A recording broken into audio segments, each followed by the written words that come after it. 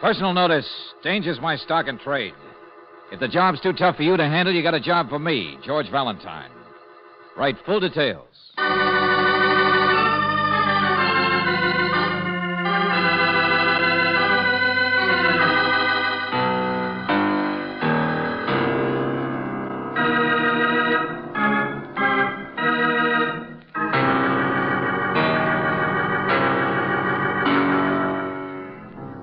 Standard Oil Company of California, on behalf of independent Chevron gas stations and standard stations throughout the West, invites you to Let George Do It.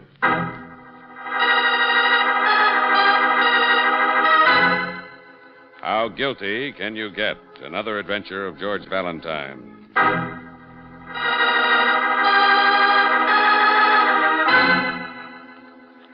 My dear Mr. Valentine, I am one of the richest men in Sand Hill Center. As a ring lardner character might say, I've made my pile. Ha, ha.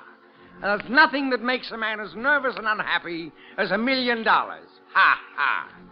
Yes, you will laugh. You won't believe my fears. You won't believe what kind of woman my wife is. You won't even believe she might be carrying on and plotting with another man. Well, you'd better believe that and come to see me immediately, or Sand Hill Center may be without the services of its only millionaire.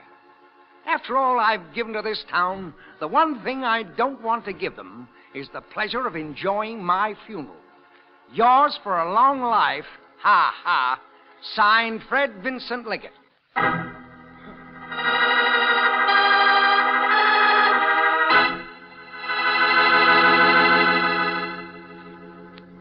Yes. Yes, my husband's at home.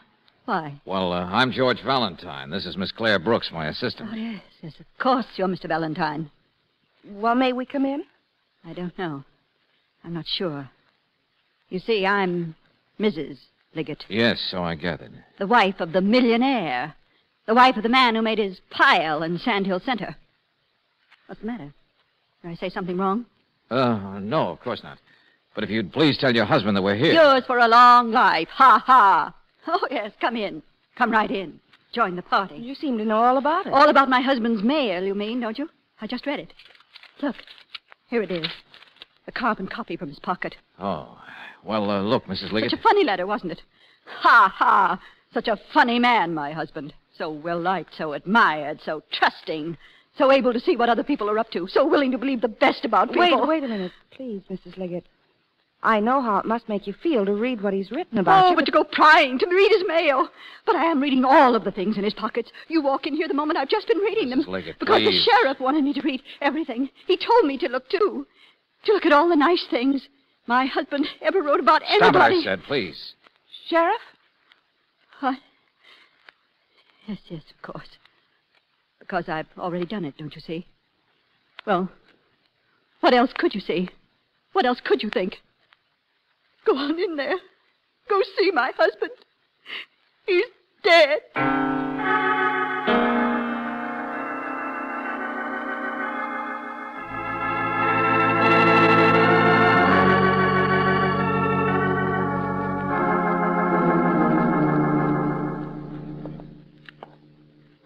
Mrs. Liggett's been running around here like a chicken with her head cut off. Yeah, well, Miss Brooks will try to calm her down a little, Sheriff.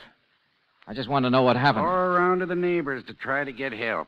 I only been here myself a few minutes. Medical examiner's on his way from the city. Uh-huh. She found him just lying here, huh? Poisoned. I don't know much, but I know that much. Look at his face. Sure, poisoned. That doesn't mean anybody did it necessarily. Yeah, look at the glass. That's what he took it in. White powder of some kind. Must have tried to get to the phone. Hey, what's that bottle you're waving around? A prescription. Center drugstore. Found it in the bathroom. Showed it to her, and she fell apart. What do you mean? What do you think I mean? Mrs. Liggett admitted she measured this stuff and gave it to him in a glass of milk. Well, if it's a doctor's prescription... Her name's also on the drugstore receipt for it. She bought it. But if He she... drank a glass of milk. That doesn't mean he knew what was in it, does it? Oh. So you've got a suspicious nature, too, huh? Well, the first thing I seen in his pocket was that letter to you. What would you think? Here, give me that bottle. Prescription number 537. 53785. What about it? Well, hello, Mr. Manx. None of that mister stuff with me. Deputy brought me right out, Bill. He says you're climbing out on a limb and making This is Mr. Valentine, Ed Manx. Owns the Center Drugstore. Hello. Now, listen here, Bill. Your deputy's going over the books to check that prescription. In 17 years, my place has never been accused of anything. Nobody's accusing you of anything, Ed. Be quiet, will you? The boy mixed that. It's his initials. He's brand new this week, but he knows his stuff. He's a trained pharmacist. I've watched him. He don't make mistakes. Nobody said anybody So made for you to it. go popping off, accusing people, saying it's poison from my drugstore that caused this whole said thing. No, Nobody's hold it, accusing- both of you, will you? So far as I can see, Sheriff, you don't even know this is a murder yet. Ha! That's what I said the minute I heard the rumors. Just because nobody liked Liggett, just because he had too much money and too many bad jokes. Skip it, will you? Was Liggett sick that he needed medicine regularly? No. Yes. Ha! There, you see? Right off the bat, you go off half-cocked What about was his the matter condition. with him? Pretty bad case of anemia. Ask his wife. She's picked up medicine for him every week for the past several her weeks. again. His wife did she? Well, what have you got against her? Holy smoke, Bill. Who was Liggett's doctor? Who wrote that prescription? Nichols. Everett Nichols. Only one in town. Yes, and my file's got that prescription in Nichols' own handwriting. The same number stamped right on it, 53785. Here, let me see the bottle. Yeah, look all you want. Huh. Practically full. Dose is a teaspoon, it said. Well, what are you trying to say? She gave him an overdose? She couldn't. There's no more than a spoonful taken out of there. All right, Ed. But I don't get it. Poison? Sure, it's poison. Doc Nichols' prescription will show that, same as the boy who mixed it. Your deputy's getting him now. All right. Wait a second, Manx. All you're doing is confirming whatever the sheriff thinks. So what is it, Buster? What don't we know? Ed, you've seen how the Liggetts were getting along. You mean headed for a divorce? I mean her running around all the time. Huh. Well, I can't say as I blame her. Liggett was no charmer. Doc Nichols is. Oh? Ambitious man, Doc Nichols. And seeing as how Liggett mentioned something about a man in that letter to you, Mr. Valentine. Well, maybe she's gone out to the club dancing a few times with Nichols, but that don't Ed, mean I that don't like my job either, but I find a man obviously poisoned. Hadn't eaten nothing since breakfast a long time back. Takes milk with a high-powered prescription in it, given to him by his wife. Picked up at the store by his wife. Well, she did do most of the driving in the family. I know. Prescribed by a doctor who had an eye on their money. A doctor I should have brought here right now to tell us the things we don't know. Hey, clear that up, will you? Why didn't you get him? Because I can't, Mr. Valentine. He's not at his office. He's got a place in the country. I phoned. I got the neighbor to check. He's not there either. Why bother with details? The point is the doctor's disappeared. And at a time like this, disappearing don't look good.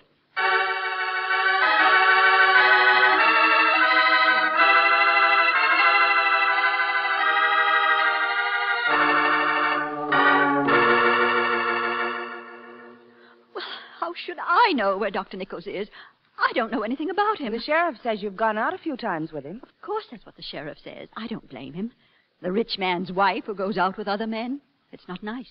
No matter what your husband's like, no matter how separated you are, no matter how much of a gentleman the doctor might be. All right, Mrs. Liggett, all right. I gather your husband wasn't much of a guy to live with, but... I haven't seen Dr. Nichols for days and days. All right, skip it. Tell Mr. Valentine what you told me about Mr. Liggett. He was always suspicious of her, George. Suspicious of everybody. Why should I tell him that? He wouldn't believe me. Her husband told other people that he didn't trust her. That he was afraid someday she might try to get rid of him. Of course, naturally. I'm a murderess. Ask the sheriff. Look, Mrs. Liggett, I know it's tough. Before we even know the facts, everybody jumps to a conclusion. Why? Well, because I'm here. Because your husband wrote to me.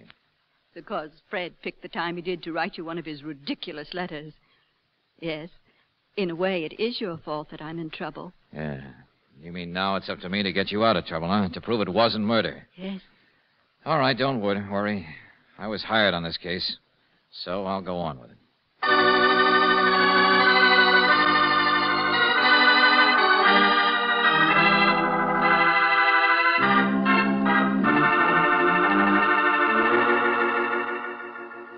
Mister, I only answer Dr. Nichols' telephone. I don't read his mind.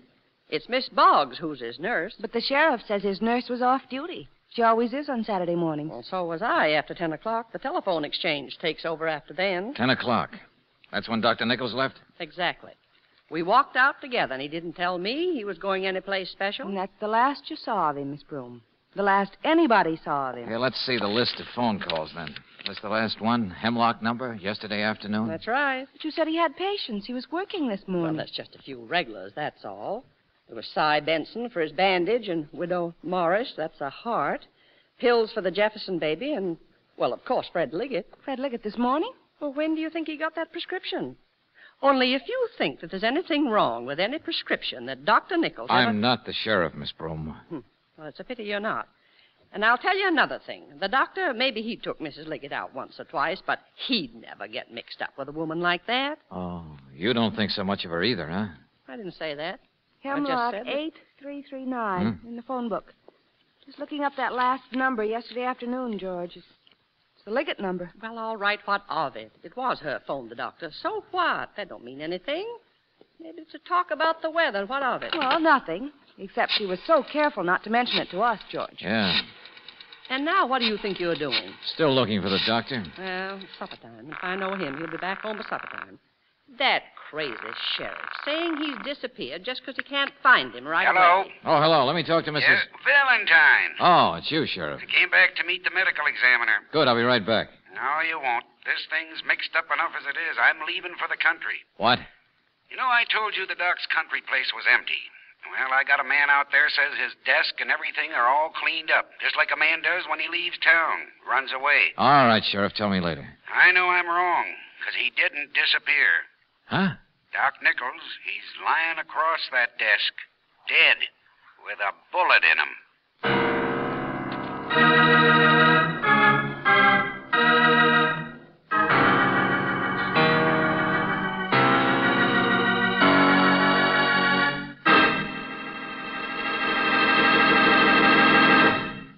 We'll return to tonight's adventure of George Valentine in just a moment. Listen to the difference. Yes, now you can actually hear authentic scientific proof of the difference between new RPM motor oil and premium type motor oils as designated by the American Petroleum Institute. Auto engines are equipped with irradiated piston rings, and during operation, minute particles of radioactive metal wear off the rings. Geiger counters are thus able to detect the amount of wear actually taking place. Listen now as the Geiger counters click off the difference. First, the low wear rate of the new RPM. Now, the much faster wear rate of the conventional oil. Now, new RPM again. You have just heard authentic scientific proof that new RPM motor oil cuts in half the wear rate of critical engine parts, doubles the life of the average auto engines between major overhauls due to lubrication. Proved in the laboratory and checked out in severe road service, new RPM motor oil is sold with a money-back guarantee of satisfaction. Ask for it at standard stations and independent Chevron gas stations where they say and mean we take better care of your car.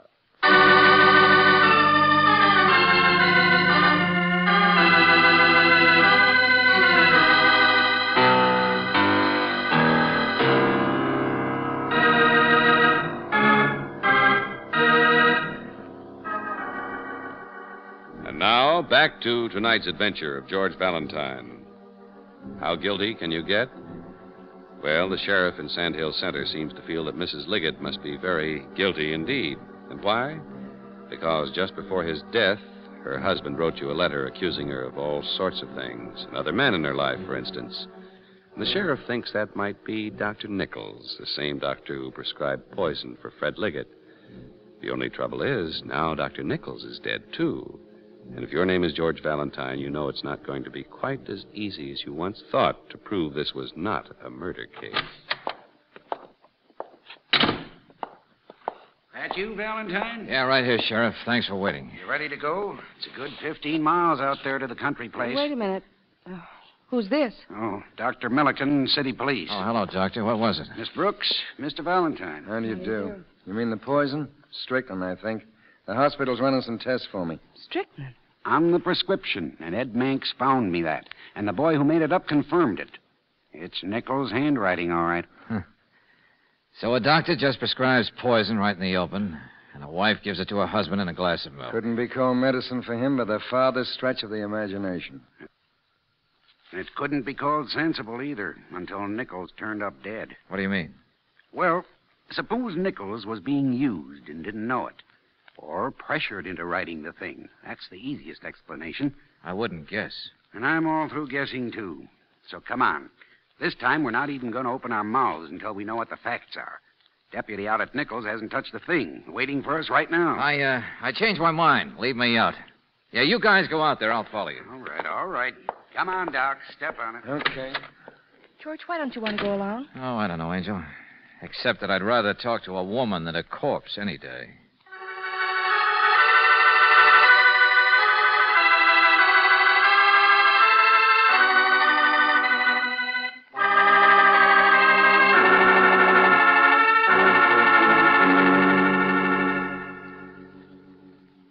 Mr. Valentine, I assure you I've never been mixed up in any way with Dr. Nichols.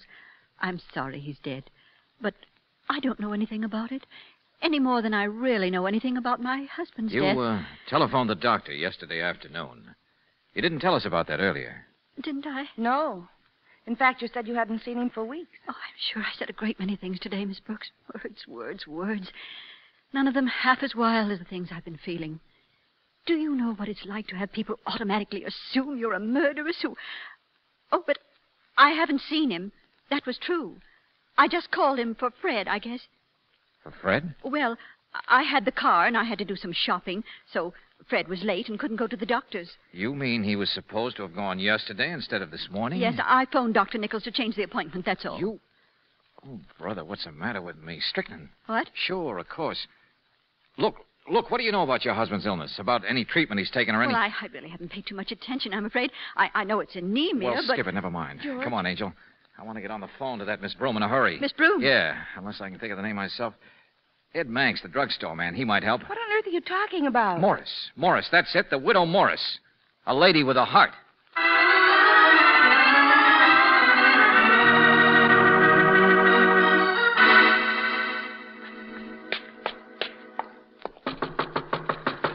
What do you expect to find? I don't know, Angel. See if she's in first. Well, it's the only Morris in the phone book. But if you'd waited until I called Miss Broom... I didn't want to wait for anything, Angel.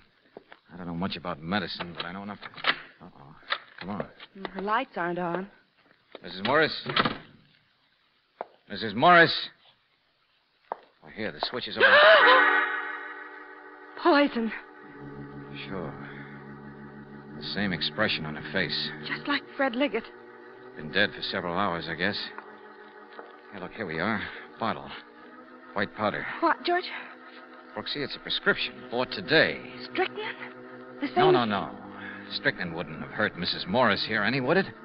Woman being treated for heart trouble? It's a common method of treatment, in fact. George! Yeah. Now you begin to get it. Suppose Fred Liggett, who didn't have heart trouble, got the wrong medicine.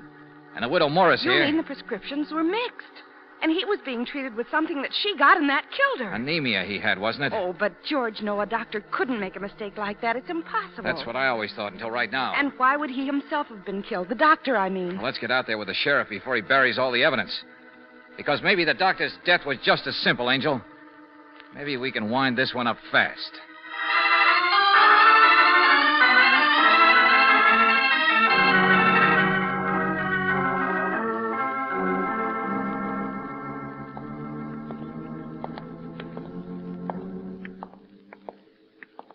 Yes, Mr. Valentine, quite possible. Anemia is sometimes treated with arsenic, and it can be taken orally. Look, she was an old woman, Dr. Milliken. Had a bad heart anyway.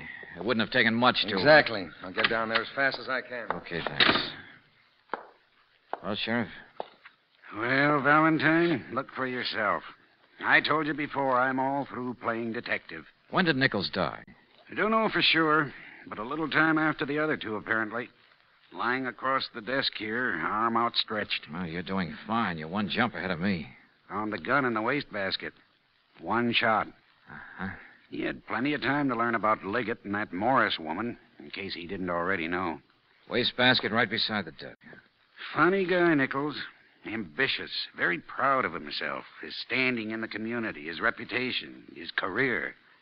Right arm outstretched, huh? Out over the edge, like this. Sure, right-handed. You know, I said earlier, his stuff looked all arranged.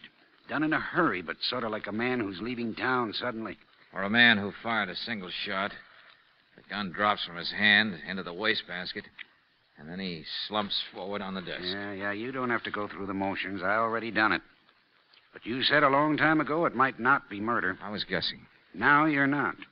Because if Liggett and Morris were mistakes, the most horrible mistakes I ever heard of, then I guess this proves it, doesn't it? When the doctor, whose fault it was, commits suicide. That's it. Just look at the evidence. That's what happened. Suicide. So that's how it ends.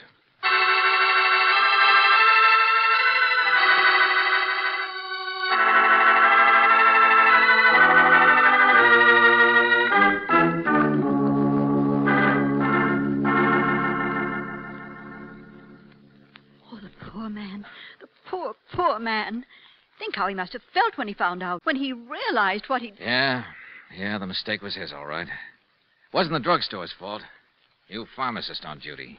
He didn't know the people. He wouldn't have caught it. Just think how Dr. Nichols Well, must you were have... pretty upset by this, too, Mrs. Liggett. You were blamed for a while. Well, everyone knew how Fred and I were. I can't blame anyone for jumping to conclusions. No. And your husband's letter to me and my coming here threw you into a blue panic, too, didn't it? Well, I wouldn't exactly say panic. I think I must have been mostly hysterical Well, over... I'd say panic. Why not?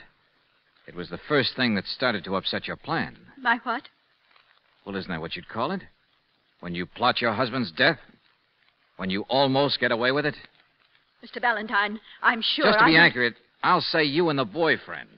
He obviously did most of it. Did most of what, George, for heaven's sake? There'd been gossip about her and the doctor. Her and several other guys, as a matter of fact. But if there was a real boyfriend and they were plotting to get rid of Liggett, you don't think they'd let the gossips in on it, do you? Just whom are you referring to? The only man it could be. To pull off the most involved but simple crime I ever heard of. Ed Manx, the druggist. Who else?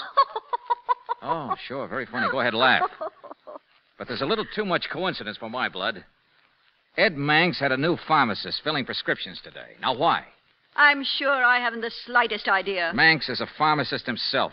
For 17 years, he said. Well, why put the new boy on the same day two people get poison prescriptions filled? How on earth do you think Ed could know The that? widow Morris got a prescription filled every week. Who'd know that? Who'd know there was enough strychnine in it to kill your husband? Who'd know the effect of his medicine on her? George, wait a minute. They'd have nothing against the widow Morris. No reason to want her dead. They wouldn't care whether it killed her or not, Angel. Just her tough luck that it did. The important thing was setting up the doctor's mistake. So Manx could get him out to that country place and set up that poor tragic suicide. No, that's not true. All right, let's get back to the drugstore.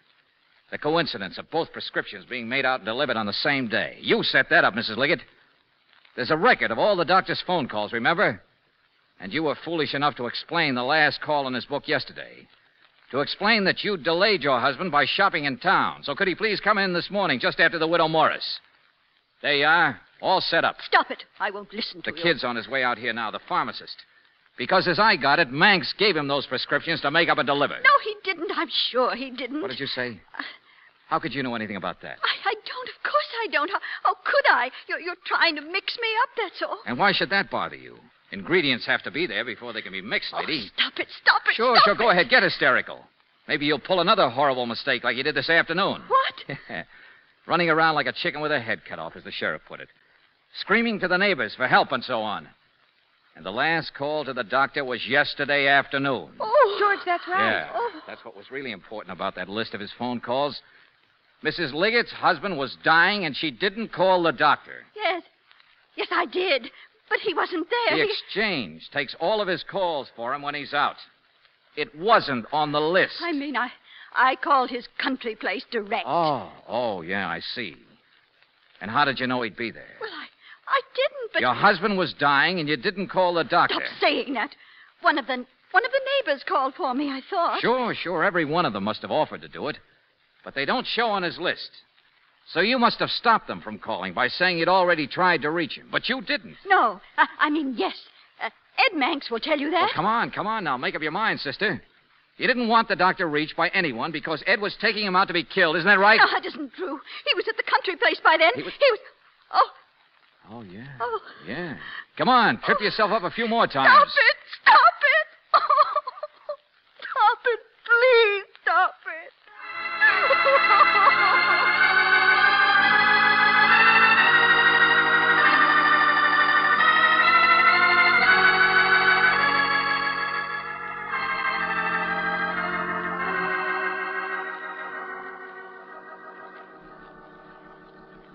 George, to have killed 3 people in cold blood. Well, they thought they had to do it, Angel. Small town, her husband's money, and the suspicions he'd advertised. They knew it'd take a very slick plan to get rid of Liggett and keep it covered up. But they had their slick plan, all right. Yeah, so slick they fell down on it. But it almost worked, didn't it? I mean, the sheriff believed it, so did I. Well, so did I, until I caught that phone call business. Besides, Angel, it did seem pretty impossible that any doctor could ever mix his prescriptions like that. George, I still don't understand. They were the doctor's prescriptions, and they were made out to the wrong people. Well, Manx switched them, that's all. Take about 1 word of forgery on each one to keep the new pharmacist from getting them uncrossed. And who could forge a word or two better than the guy who for 17 years has had to decipher that gibberish doctors write on prescriptions? Ooh, how guilty can you get? About as much as they were. Yeah. And now Fred Liggett's $1 million goes right back to Sandhill, I suppose. Good place for it. I wouldn't want it. Oh, George, now that's no way to speak of $1 million. Matter, are you afraid your wife might be tempted to kill you for it? Or, you mean you'd be afraid you might be able to afford a wife? Look, if you want to change the subject, you do it like this. Oh, darling. But I never really change the subject. No, you don't. It's always the same. That's what I love about you. You're persistent. Good night, Angel.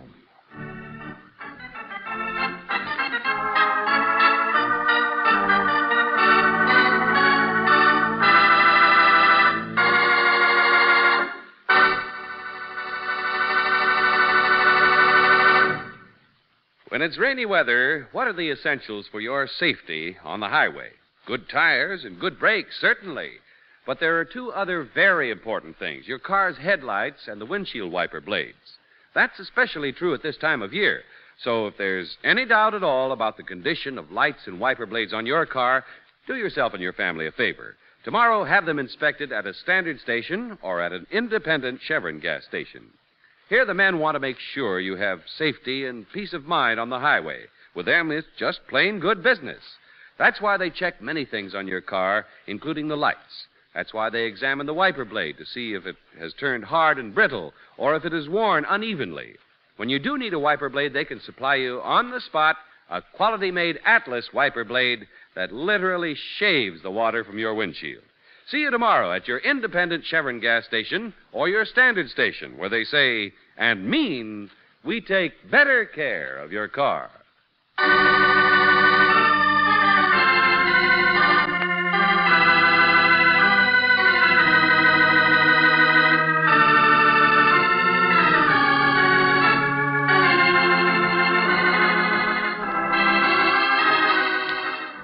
Tonight's adventure of George Valentine has been brought to you by Standard Oil Company of California on behalf of independent Chevron gas stations and standard stations throughout the West. Robert Bailey is starred as George, with Virginia Gregg as Brooksy.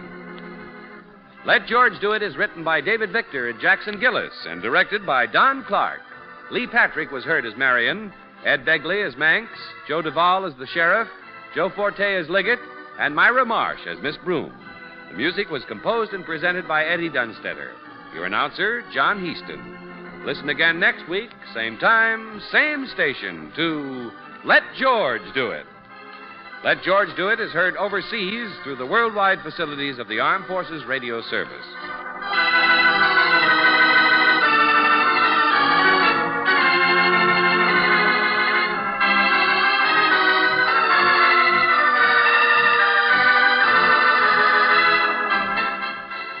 This is the Mutual Don Lee Broadcasting System.